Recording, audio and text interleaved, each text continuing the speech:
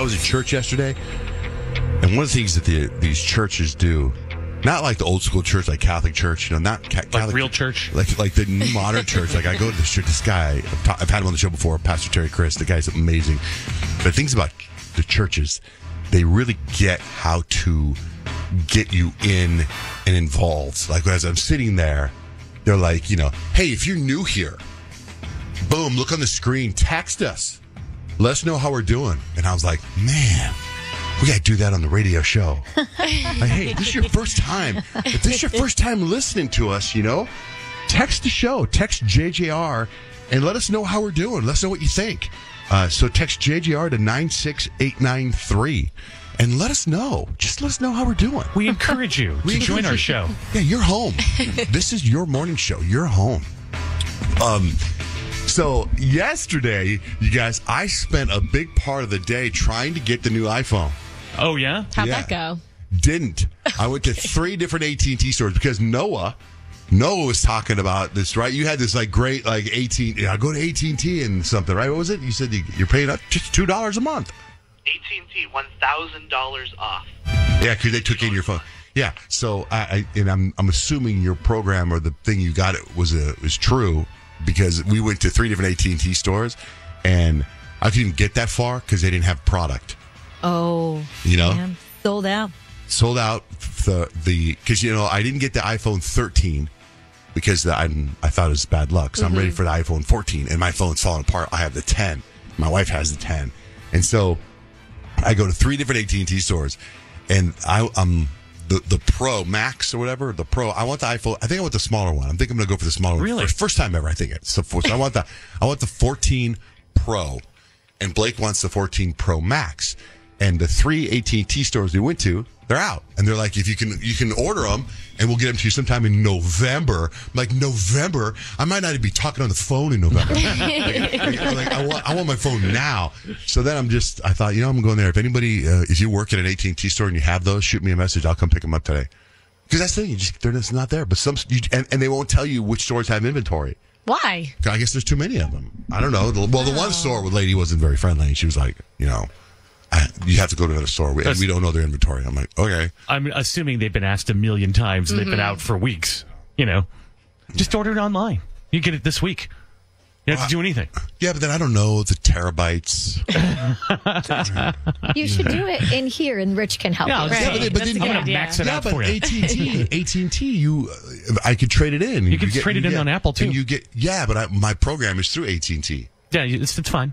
What do you mean it's fine? I have AT&T. I did it through Apple's website. And are you making monthly payments? No, I just traded in my phone and then I just paid, whatever cash for the remainder. See, I don't want to pay whatever cash. But you can pay it monthly. Yeah, but your other phone's probably already paid off, right? Yeah, I paid for it the first time, lump sum, and then later things changed, and now I don't know. Remember, it was a company phone. Now it's not a company phone. Yeah, you're always difficult, Johnjay. Things don't always go as they usually do. Yeah. Fire up the website. I'll help you out. And if you don't like it, then you go to the store. But you could probably get it this week or next week. I don't know. You have to do anything. Better than November. I want to deal with a human being. I'm okay. I'm going to deal with, yes. I think the problem is you don't want to go to your mailbox. You don't know where your mailbox is in your house. So it's something that I was thinking about this, if this is relatable or unrelatable, and then I thought, I think of what happened is relatable, but the way it did happen to me yesterday is not relatable. So I'm driving this McLaren, right? So far, everybody's out but you. And the price tag on this car is $370,000. Right? Amazing. And I'm driving it because it's part of this charity event that we had over the weekend. The Cars and Canines. Rich was there. It was packed. It was an amazing event. Just amazing. We found homes for a bunch of dogs. It was a wonderful event. And my plan was, I thought I was going to leave the car with them there. And then the guy, John, with LAC says to me, hey, bring the car back Monday. And I have a check for Love Pup for $10,000. That's awesome. I'm like, great. Wow, of course, no problem. So now I still have the car. So yesterday, my son Dutch, he goes out with his friends. And my wife and I haven't really talked about this on the air. Actually, I don't think I've talked about it at all. I've been going through this. And this is what happens when 2 of your kids go away to college. We've been playing Backgammon a lot. No, boy. Backgammon. You ever played Backgammon? No. Do you know what it is? Not really. I've never really played backgammon either. So I started playing it with her about 2 weeks ago with my in-laws, right? And they had tournaments at the house. So I started playing, and I never played it, but I talked a big smack, and I started losing. And I got pissed, so I've been secretly watching YouTube videos on how to play backgammon, and I'm learning as much as I can. Like obsessed with backgammon right now, right? So yesterday, we got to dinner. 2 nights ago, we went to dinner and brought a backgammon board with us. And sat down at the restaurant intense. After we had dinner, and we played like 10 games of backgammon. What? Yeah, that's how we're doing it. So last night, I had the McLaren, and I thought, well, this will be nice and romantic.